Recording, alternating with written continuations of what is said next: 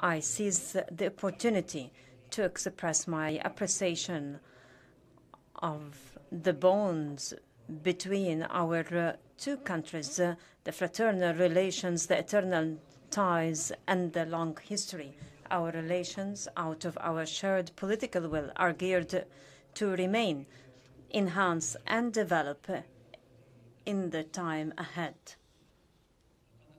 I have held today with Her Excellency President Samia Hassan fruitful bilateral talks inspired by mutual understanding and alignment on a number of bilateral and regional topics of common interest. Our political wills have converged on launching a new phase of the two countries' partnership and building on the significant achievement witnessed by our relations in these recent years, especially since my last visit to Dar es Salaam in August 2017. The efforts to promote cooperation in the fields of economy and development between the two countries received special attention in our talks today. On my part, I have emphasized Egypt's support of Tanzanian development plans for the progress and prosperity of the sisterly United Republic of Tanzania. I have also stressed Egypt's readiness to share the Egyptian experience, provide the technical support, and contribute to the capacity building of the Tanzanian national cadre via the training courses offered by several Egyptian authorities, most notably the Egyptian Agency of Partnership for Development. We also agreed on the optimal use of our capabilities to serve the interests of both countries through increasing the rates of trade exchange, which we hope will achieve further growth in the years to come, thus matching the outstanding political relations between the two countries.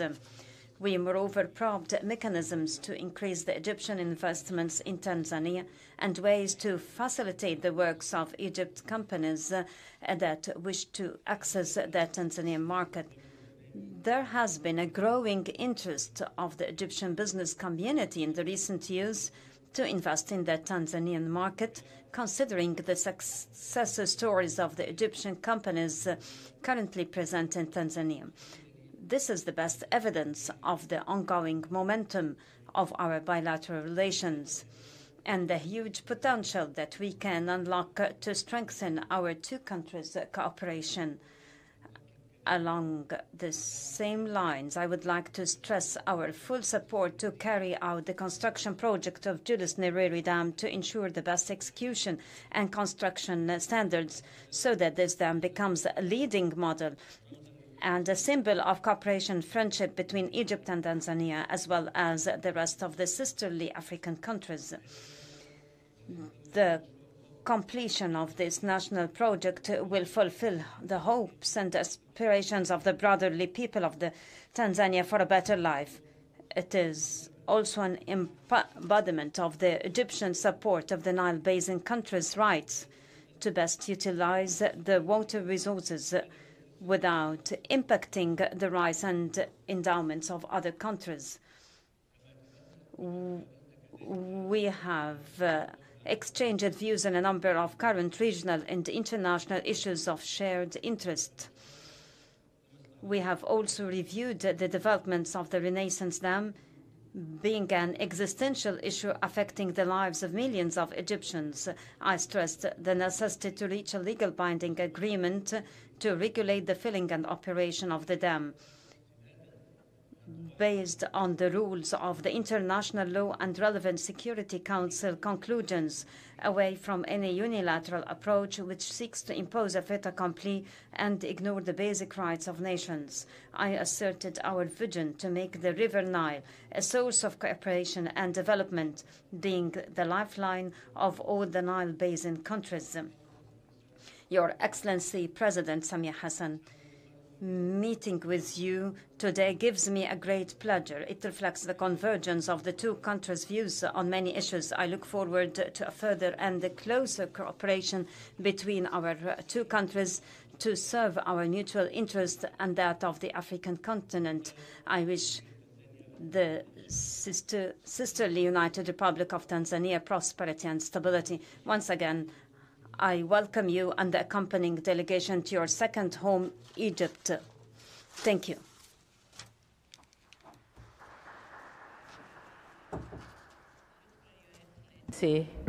Abdel Fattah al-Sisi, my brother, President of the Arab Republic of Egypt, honorable ministers of our two countries here present, government officials from our two countries, distinguished members of the press, ladies and gentlemen, good afternoon. As you can see, much has been said by my brother, His Excellency President Abdel Fattah al-Sisi. I therefore will be very brief because in my culture, the guest is not supposed to speak much after the host has spoken. At the outset, I wish to thank Your Excellency for the cordial invitation to your great country. I also wish to note with gratitude the warm welcome and gracious hospitality accorded to me and my entire delegation since we arrived in this beautiful city of Cairo. Thank you very much. I've been to Egypt in the past, but this is my first visit in Egypt since I took over as the President of the United Republic of Tanzania, and I can say without a flick of an eyelid that the Egypt I knew by then is not the Egypt I'm witnessing today. Congratulations. The progress and milestone reached is a worthwhile lesson for my country. Excellencies, not long ago, my brother, His Excellency President al-Sisi, and I have discussed on bilateral, regional, continental, and global issues of mutual concern and interest including diplomatic, economic, political, and social relations, progress on the construction of the Julius Nyerere hydropower station, and the need of enhancing cooperation in trade, investment, education, sports, tourism, just to mention a few, and he has spoken about all of them. During our discussion, both of us reaffirmed our satisfaction and appreciation for the historic, long-standing, and excellent relation between Tanzania and Egypt. My visit today has provided us yet another opportunity to enhance our bonds of friendship and cooperation, which were built on a very solid foundation by our founding fathers, the late Mwalimu Julius Nyerere of Tanzania and the late Gamal Abdel Nasser of Egypt. These two leaders were revolutionaries who shared similar Pan-Africanist views on African liberation and unity, as well as struggle for global equality, justice system, and economic emancipation of the African continent and the people of Africa. Excellencies, ladies and gentlemen, in regard to peace and security, I informed my brother, His Excellency Abdel Fattah al-Sisi, that Tanzania has continued to enjoy peace, stability, and tranquility in all spheres of life, be it political, economic, or social, or cultural. This situation has provided an opportunity for government to focus its efforts to strengthen the economy as well as improving social services. And on the economic front, Tanzania, just like many other economies in the world, succumbed to the effects of the COVID-19 pandemic. In order to revive our economy, we have injected stimulus packages in our key sectors that were affected by the pandemic, such as tourism, and we expect to fairly grow economically. Our GDP is expected to grow by 4.6 this year and next year. Over the years, with regard to Egypt-Tanzania Development Cooperation, my government appreciates the long-standing technical assistance provided by the government of Egypt through the years in areas of cooperation that include so many factors, as I have mentioned here earlier. So over the years, we have been recipients of a number of scholarships and capacity building programs from the Egyptian government. This support in our education sector has played a vital role of building capacity, increasing knowledge, skills, and expertise of our public officials. Tanzania greatly values this support, and I have requested from my counterpart for continued cooperation and more opportunities in other areas of the mutual benefit of our two countries and peoples. My native language, Swahili, is Africa's widely spoken language, and our discussion would not replete without a mention of a language that has played a key role in unifying our continent. I commend my brother, President Al-Sisi, for bold move and decision to commence teaching the Kiswahili language in Egyptian higher learning institutions as a strategic language. This is a move in the right direction of unifying our people. I express Tanzania's readiness to support Egypt in this worthwhile endeavor and will send a team of experts to discuss Egypt's particular needs and agree on a framework on how Tanzania and Egypt can cooperate in this area. Excellencies, ladies and gentlemen, on defense and security, this is a paramount issue in any country national agenda.